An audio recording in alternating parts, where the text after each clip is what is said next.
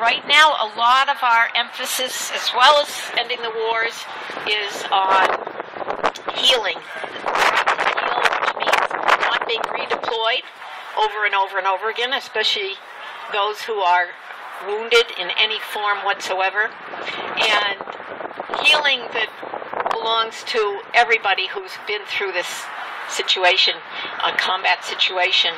And one of the things we did last spring was to have a healing ceremony with members of the Lakota tribe who are part of Military Families Speak Out in the Black Hills.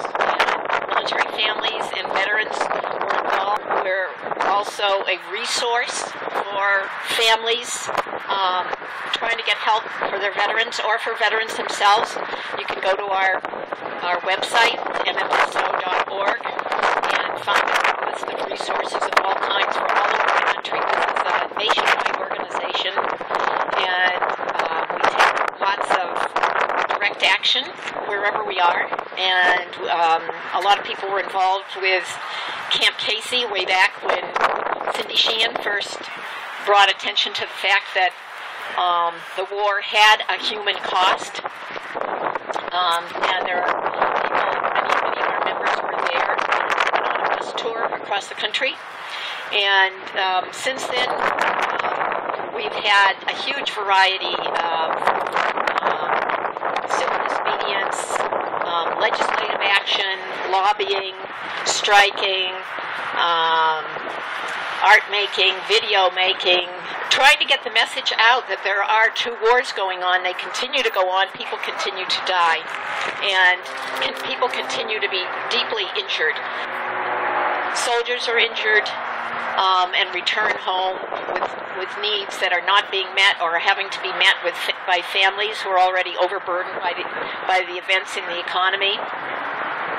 And the families themselves are often in dire need of help from stress, from no medical insurance, from all kinds of problems. We've also worked with trying to get those things promised to soldiers to happen, like tuition aid and medical aid, which has often been snatched away at the last minute. You didn't serve the last day in combat, so you don't get your medical or educational benefits. And members of this organization have created some really powerful programs right here in Massachusetts.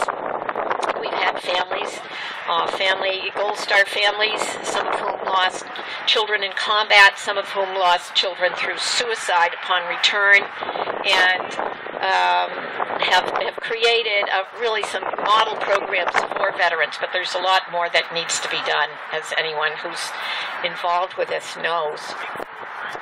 So if any of you have family members, that means children, siblings, spouses, cousins, nephews in the military, and are interested in working with other military families to bring the end to the wars and healing to those who have gone through them, and healing to our country, because we're really not talking about what we're doing. It's kind of like, okay, we're going to withdraw the troops. There's not going to be any discussion about whether they should have been there. It's just, kind of another bureaucratic event.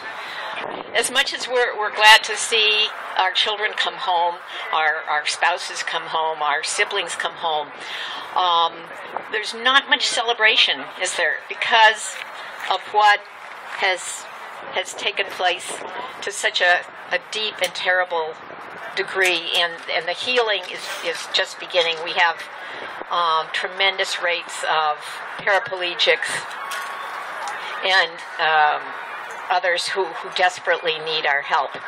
So this is also an issue of unemployment at 21% for veterans, as opposed to the already terrible 9 to 10% for the rest of us.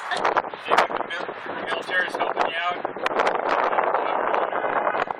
Well, the military helps out the veterans to the degree that they have to. And so if there's no pressure, if it's just assumed that everything is going along fine, then there's minimal or no help.